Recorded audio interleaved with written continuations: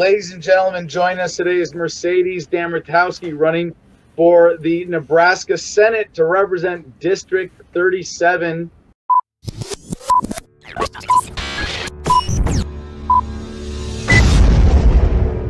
She says on our website that the voices of rural Nebraskans have been too long ignored. Mercadies, thank you so much for joining us today. I gotta say, are there Nebraskans who are not rural? Is that a thing? Are there urban Nebraskans? There are. So 1/3 of Nebraska's population lives east of 121st in Lincoln.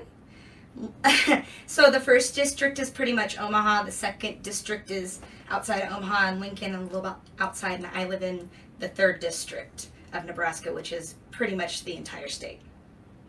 You're talking congressional districts apportioned by population. Yeah, congressional, yes. Sorry.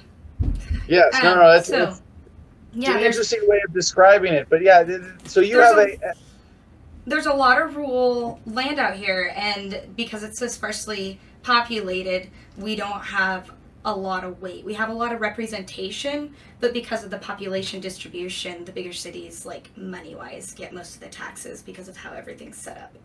And so, like, that's kind of like what's going on right now. The urban voices in Lincoln are starting to take over a little bit, and we feel kind of oppressed, repressed, but not by... It's very complicated because we have the unicameral.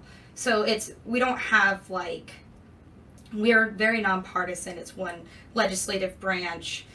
So by unicameral, you mean you have a Senate, but you don't have a House. You have one legislative body in the state of Nebraska. Mm-hmm. So each senator represents their district. So mine is 37, which is Kearney, Shelton, and Gibbon, and the rural areas. And it's a very, very big rural area. Our county is pretty big.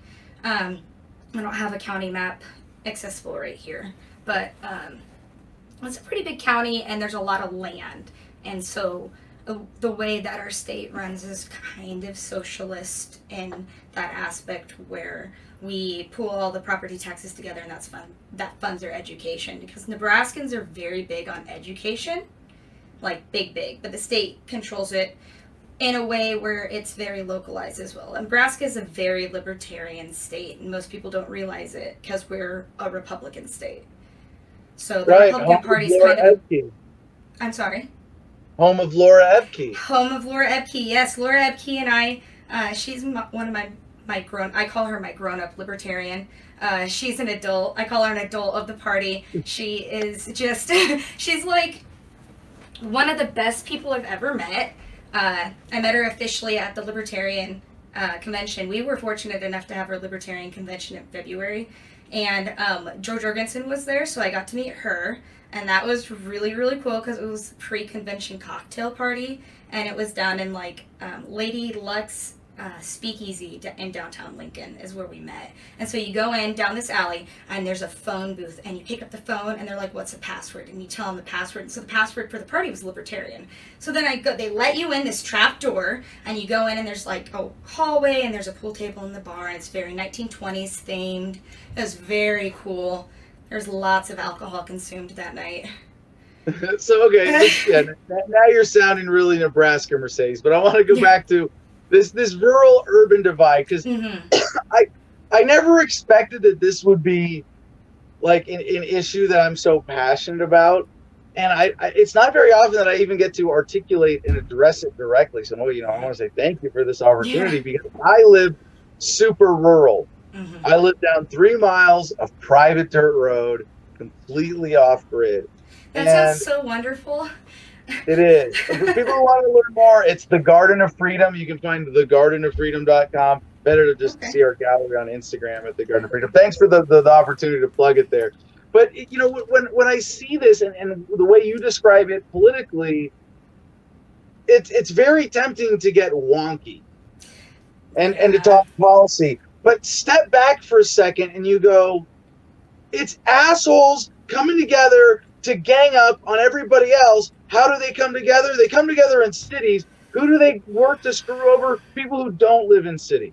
And now I'm not saying that cities themselves are inherently bad or unethical, but very much tied to the current human experience with cities, is that that's where assholes gather to take advantage of everybody else. And when they create a policy that says, well, we're gonna take from everybody, and we're gonna create this resource that's really important for everybody. Well, we're gonna put it centrally located. We're gonna put it in this. Well, you're stealing from people in rural areas in a way that advantages city areas, and there are so many artificial ways through government that people are disadvantaged and thus incentivized to live packed into cities in inhumane condition. Exactly. And not only that, there was a prime example. The last 3 weeks of the Nebraska legislature have been,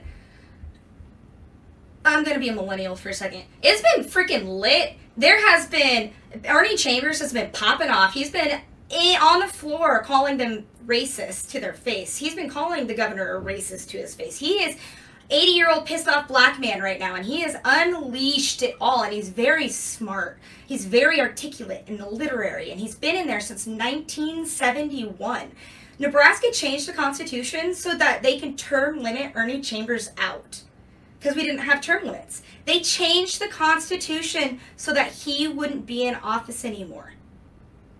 They changed the Constitution because his people kept voting him in, and they didn't want him in. There's wonky things going on in Nebraska right now. And not only that, but my own senator is a property owner here in town. He's a landlord. We're a college city. His properties are not very nice. I want to go back because you mentioned this guy Ernie Chambers, and I'm kind of surprised I haven't heard of him, because I just looked him up here. In his own words, he is the alpha and the omega. He is the longest serving representative in any body of legislature in American history.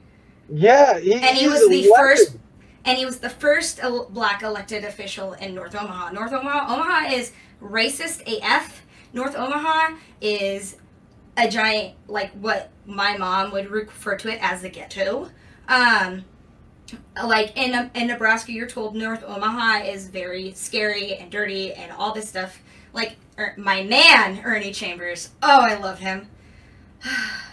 I love him so much. I love this. I'm just under the controversy section on his Wikipedia page. My ISIS is the police. Yes. On March 2015, during a Judiciary Committee hearing on allowing guns in bars, Chambers said, "My ISIS is the police." He said his comments were intended to criticize the failure to prosecute Alvin Lugod, the Omaha police officer who fatally shot Danny Elrod on February 23rd. Mm-hmm. Wow, yeah. My man. So I think he's Democrat registered technically, but he is like, he's a libertarian. It says he's an independent. Okay, then yes, so Libertarian Party in Nebraska gained ballot access, I think permanently. I don't remember. Laura Epke secured ballot access for us in the state of Nebraska while she was in legislature. Thanks, Laura. And so because of that, I'm a libertarian, because I've been an independent. I was an independent. I mean, because of Nebraska's political structure, we have closed primaries, so if you want to vote in like the Republican or the Democratic primary, you have to be registered as a Democrat or a Republican to get that ballot. So you can switch your party at any time. Political parties don't really matter in Nebraska, which is nice. So yeah, I want to share one other thing about Ernie here. The term limit law, since you mentioned that, I think deserves a little bit of explanation. In 2000, a term limit amendment was passed that essentially forced Chambers and half of Nebraska's state senators out of office in 2008. The amendment required legislators to sit out one term, after which they could run for re-election. In 2012, Chambers was once again elected to represent North Omaha's 11th district in the Nebraska unicameral, defeating Brenda Council by a landslide. He will be forced to sit out the 2020 election due to the same law. And this last thing, just to round out celebrating Ernie Chambers here. Chambers is a longtime civil rights activist and the most prominent and outspoken African-American leader in the state. He has been called the Maverick of Omaha and the angriest black man in Nebraska, and has called himself a defender of the downtrodden. Maybe you can get him on the show for our next guest. But I want to go back to what this is just fun background for what you're stepping into here, Mercedes, because getting to work alongside someone like this is is I mean, just like dream come true kind it of would experience. be an honor to meet him, because I met Tom Osborne as a kid. Like as a child, I was kind of groomed for what I'm doing. My mom was a member of the chamber. She owned a business. Like Kearney's it's a college town. It's very political. So like I was in a lot of different activities. So I was introduced to a lot of different people. Like I met Adrian Smith, and I've met Tom Osborne, and Tommy Frazier golfed at the golf course my uncle owned. And so there's just a lot of elitists in this area, in which make political Nebraska interesting. Yeah, interesting to say the least. So what, in terms of policy, we talk about representing, a rural district against some of the more urban political interests in your state. What are the priorities in that, without getting too wonky? When you go and talk to constituents and you say, this is what we're going to change for you, what do you tell them? What's the priority? 15 seconds or less. Mental health access, medical access. We don't have enough mental health service access in our area, really. Also, the cost of living is outrageous in this area. Our property value was driven up because land value was driven up because agricultural land was driven up. So it's that trickle effect of, since land outside of town is so expensive and inflation has happened, now landlords are charging more per square foot, and the cost of living is like... No, Kearney is a perfect petri dish for the capitalistic society. Our middle class doesn't exist anymore. The average median income is very not, like, financially, Kearney is very shop here, buy here. It's local. It's very independent, kind of purplish politically. So that's what I go after, first of all, is just that. And then the property taxes and that nature. But our education, we just had a brand new high school built, and it was super expensive, but it's not big enough for all of our kids. So there's just a lot of weird things going on right now that need addressed that our senator's not doing. And he was running unopposed, so... Now, one of the things... Sorry? And this is just all commonly, like, if I'm talking to a constituent, this is all already known. Like, we are, for the most part, we talk about politics, but our voter turnout, like, we had the highest voter turnout in the primary that we've had, I think, to date, if I remember correctly. But we talk politics, but we don't have time to go politic because everybody's working 3 jobs because we're the perfect petri dish for a failing capitalistic society. So, like, all my friends have 3 jobs. It's yeah. great. It's great. No, There's just a lot going on. You gave me a campaign slogan. I feel like I had to write it down for running for 24 for the presidential nomination again. Is like, I just want everyone to be rich. I just want everybody to be rich. I just want everyone to be rich. Like, why? There's no reason. There's no reason we can't, like, everybody in America can't be rich. There's so much wealth and power just concentrated in the hands of a few unjustly. Corporations. And as libertarians, what's that? It's corporations. It's all of it. It's just I can't compete with Walmart. I can't compete with Walmart. Walmart shut, like, in our city. Oh my gosh, our city is so beautiful in the government that it has because we are so localized and play here, stay here. We're a tourist town. It took years and years and years and years to get a Walmart here. Like, our city just would not approve a license for them. They're like, no, we don't want you here. We had 3 local grocery stores. We had all of these local, like, we had a tailor shop downtown still, and we had suits being made, and we had all these nice, small, niche-y things that were thriving. And then we let Walmart in, and Bob's Superstores shut down, and now we have a Super Target, and we're growing, and our small businesses are struggling, and it's great. It's fine. So, well, the reason I'm glad you mentioned cost of living. Oh yeah, it's outrageous here.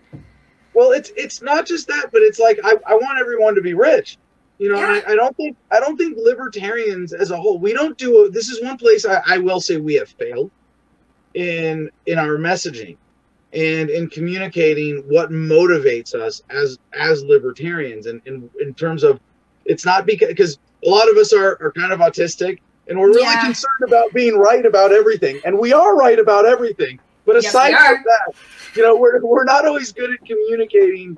Like Joe Jorgensen, our presidential nominee, says, you know, we're selling the features of freedom, not the benefits. And being able to sell the benefits to people is really important. And when we say, hey, taxation is theft, you know, we're not saying, hey, stop stealing from me because I don't want to be stolen from. Yes, that's part of it. But we're also pointing out very clearly, if sometimes only implicitly, look, this has been stolen from us. When something has been stolen, what does it mean to get justice? To take it the fuck back. And not just that. It's taxation without representation. I learned if you don't vote on the tax, then the tax shouldn't exist. There should be no reason why I have an income tax and a state income tax coming out of my paycheck when I did not consent to that. I did not consent to all of my overtime being donated to the government in taxes. I did not consent to be bumped up to the next tax bracket because I'm a welder and I know how to do things with my hands. Why do you get to profit off of my sweat during the summertime, Uncle Sam? That's mine. I made that. How come it took me 10 years to stay in a hotel I built? Why? Yeah. No, why? Liberals are all about consent until it comes to taxes and vaccines. And then you see their hypocrisy revealed. No, it's not. You so passionate about this. Taxation is theft. Yeah, no, so that you can break it down to your constituents and say, I mean, I honestly, talking about cost of living is pretty tame in terms of the potential of what the libertarian message has for correcting the economic injustices of the world that we live in today. It is. You know, and if we can just break it down and explain why they're happening and the chain effect they are, like cost of living is high. Why is cost of living high? Cost of living is high because of inflation. Why do we have inflation? Inflation started this round because of the price of gas back during Iraqi freedom when price of gas went from $2 a barrel to $99 a barrel. That affected price of transportation, which affects food, which affects cost of living. And then your businesses aren't making money, so it comes out of your benefits because they are not going to not make money. But then now you have people who now need help because they can't survive. So then you have social programs. Then they go to the social programs. Well, that costs more money. So now we need more taxes to help these people who need more money. But if they just had $2 a gallon gas or a wage that actually reflected what they are worth, then we wouldn't have the stagnation of cost of wages and cost of living. But people don't break it down like that. They don't do that mental work to get to cause and effect. They don't know how to critical think. Well, the other challenge you're up against here is just how good quality of life is overall still for most Americans. It is. And I don't think enough of us appreciate how much of this is because we are citizens of the dollar empire, that because of the U.S. military, because of the petrodollar, we are able to import a lot more value than we export. And yeah, you can argue those terms, blah, blah, blah. But regardless, quality of life is pretty good here. And a lot of it is based on the legacy of the American federal government stealing from other countries and using the violence of the military to leverage economic advantage against other countries. And already I'm like, too wonky, stop. Right? But that's the reality. That's what it is. And until we actually admit it and lay it out in a simple way that's not super wonky, people won't understand what's going on.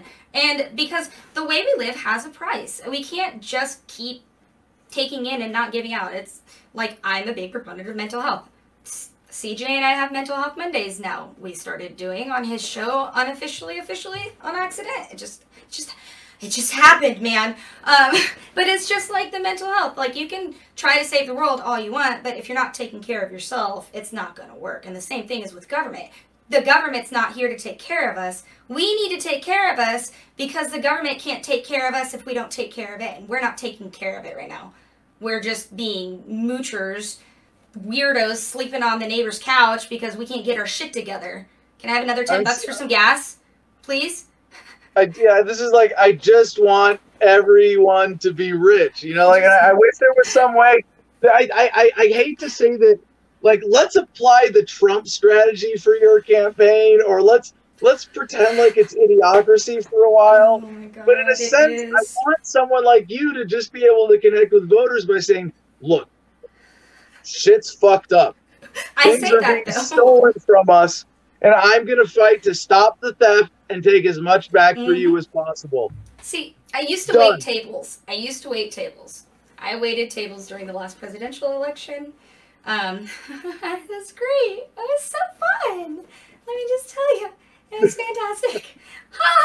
I live in Kearney, and Kearney's smack dab in the middle of Nebraska on I-80. We are on the interstate. If you've ever been through on the interstate through Nebraska, it takes an eternity to get through Nebraska, but we have like this archway, and it's a tourist trap, and it's beautiful, and we're also the crane capital of the world because of the crane migration and how they do it, and it's all very cool and stuff. We're hippies here. It's great.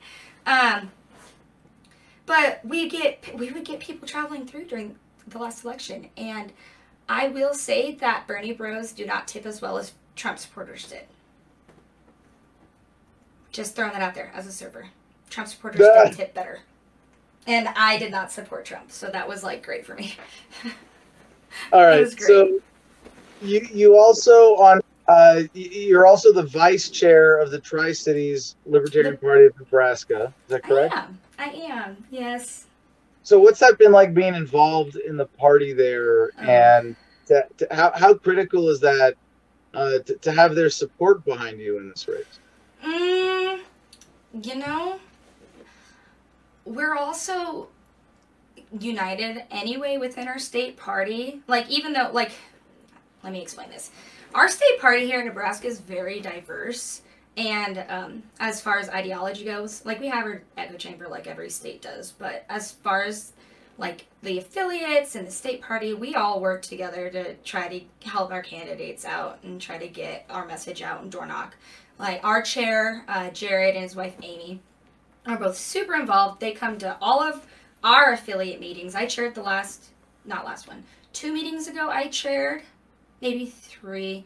It was as soon as we could get back together from the mandates being lifted, and they came down, and they are always at our meetings. They're so involved. I've met, I think, almost everybody in our state party that's actually active and involved. But so, like, we did the Joe Jorgensen Let Her Speak convoy. I hosted that here in Kearney for the Tri-Cities. And we hosted it here in town. And it wasn't a very good turnout. And that's expected because, you know, all this shit going on. There are people... Are people in Nebraska still scared with Corona? Is that something that's like a challenge for you campaigning? Yes, it is. Mostly because... in our area, we have, and I wasn't supposed to talk about this, by the way. My campaign manager told me not to, but this is important. I'm an anarchist. It's fine.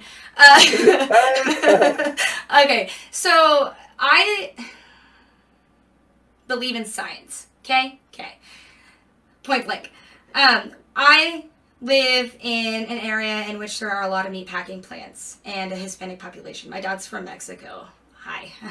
I is mulatto. I do not speak Spanish. My mom raised me. It's a very interesting situation. But because of the meatpacking plants and the way this virus is working, it attacked our meatpacking population because they didn't do anything. They didn't say it was contagious. They said if you could go to work with it, that it's fine.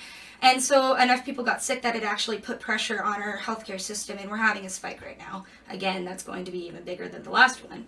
So there's Lincoln and Grand Island have meatpacking plants that are owned by JBS Swift. And the government's actually looking into the working conditions of the meatpacking plant employees because of the number of cases in these meatpacking plants. It was a COVID bomb, basically, in these places. Everybody got sick all at once. People died. Senator Vargas, Nebraska Senator Vargas, his dad died.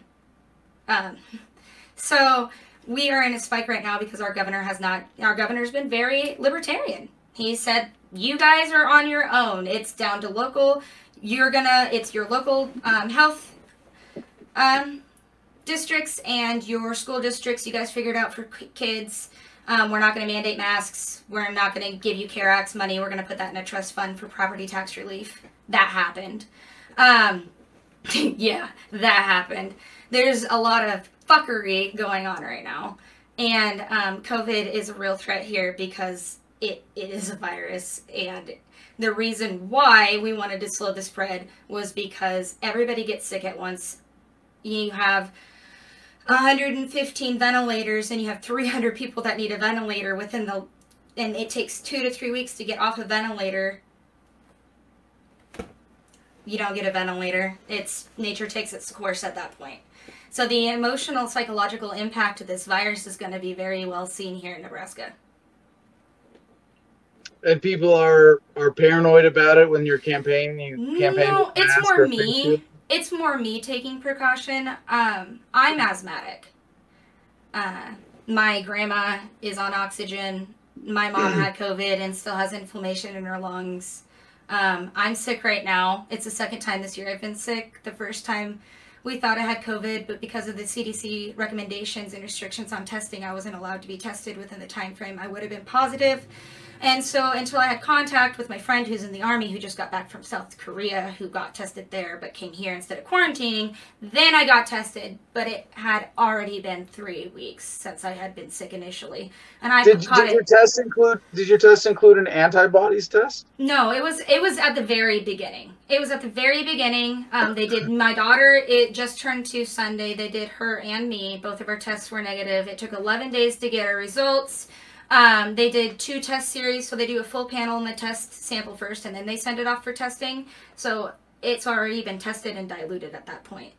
So the testing and how the government's handling this in our area is there's propaganda everywhere, but so our healthcare professionals have just been diagnosing based off of symptoms and treating per symptom, which is why our mortality rate is so low and why people aren't going on vents like they have been. Because instead of just following what people are saying to do, they're diagnosing based off of symptoms.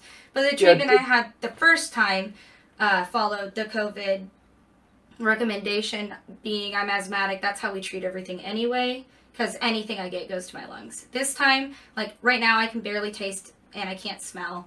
I lost that a few days ago, but I've been sick for the last 3 weeks. And I've been sick for the last few weeks. Like I'm sweaty, my palms are sweaty, I'm getting hot flashes. My nose was runny, headache.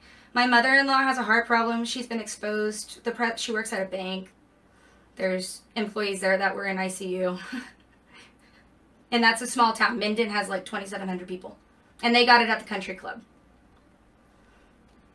So I only have one bone to pick with you with all that you said there, although we could be debating COVID for hours. Oh, I hate but COVID.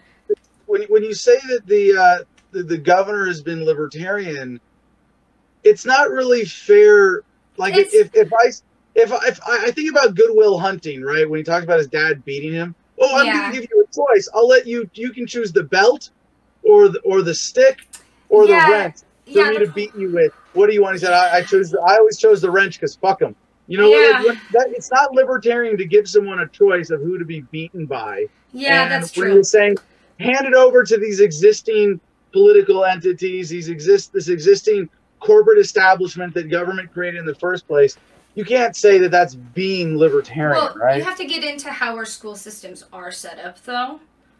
Because if you leave the decision to close schools to your city in your district and they're monitoring it and they base it off the safety of the children and if parents can work, like, because our main goal in Nebraska is keep kids safe. That's 100% is school and keeping kids safe. So if they base it off of the school system and what the risk would be for the children to go to school, being as our schools are overcrowded, remember, then we can base that and keep parents home because of how rural we are. But then there comes in the people aren't making money, and then you get into all that problems, which is happening anyway before this, and it's just compound problem. And he's being libertarian in the sense of he's not Governor Cuomo or anybody else who's mandating we shut down, businesses are closed. They did directive health measures and said, hey, if you can't stay 6 feet apart or whatever, like, it's probably a good idea to shut down. Like, my friend works at a hair salon, and their business, a hair salon that's owned by the senator I'm running against. Anyway, so they shut down because they couldn't safely do their job. She got a road crew job. She worked road construction all summer. Because you have a part-time legislature. Yes. Yeah. Because we only get paid $1,200 a year to legislate Nebraska. Because we're farmers. It's based on the principle of we are all farmers. We're busy. We got other things to do besides politics. I hope you don't lose that, because that is the you know, one of my favorite weird footnotes in American political history. Excuse me, is that you can trace the growth of the federal government, its uptick, to the invention of one device. The telephone. Oh, goodness. Air conditioning. Oh, because it wasn't uncomfortable to work inside all day and it felt better, so now people have more things to do. The DC Capitol is a fucking swamp. When Trump says drain the swamp, there's a lot of good. I mean, he became it. He's the biggest swamp monster there is. Oh my gosh, that's what I keep telling people is I do not like Donald J. No, I've never liked him in the history of my life, even when he was going, "You're fired." No, he's a giant turd sandwich. Okay, full stop. And then, but he's like, giant douche. I don't know what and Biden is the giant douche. Can't they both be both? Yes, it's interchangeable. Anyway, so he's like, I'm gonna go drain the swamp, and then I'm like, this motherfucker, he might just do it. And then I see it happening as destructful as possible, and I'm like, he's going down with it, but he's actually doing it. He's taking one for the team. This motherfucker. God damn it. Because I don't want to like him. I don't want to like him. And then he's like, here's some crumbs while you eat your cake. Here's crumbs. Here. But actually, a senator has said that on the floor in Nebraska during the legislature.